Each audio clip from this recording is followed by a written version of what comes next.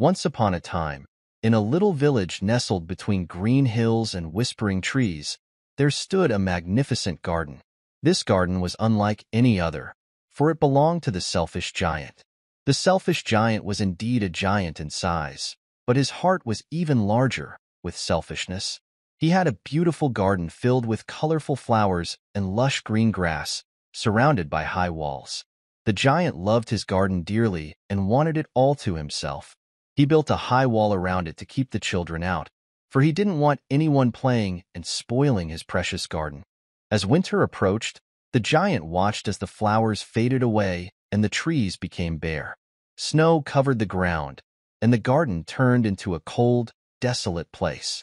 Yet, the giant remained inside his cozy castle, unwilling to share even a glimpse of warmth with the outside world.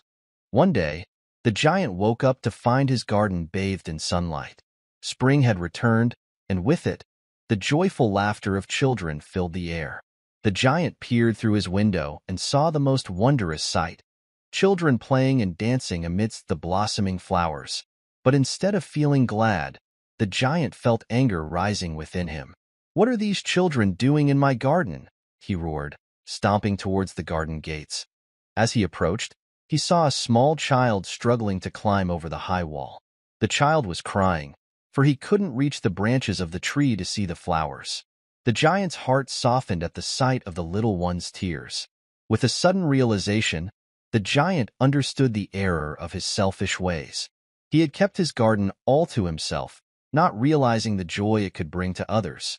Moved by compassion, he lifted the child onto his shoulders, allowing him to see the beauty of the garden up close.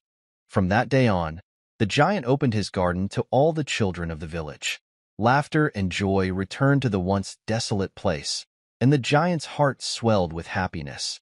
He learned that true happiness lies not in possessing things for oneself, but in sharing them with others.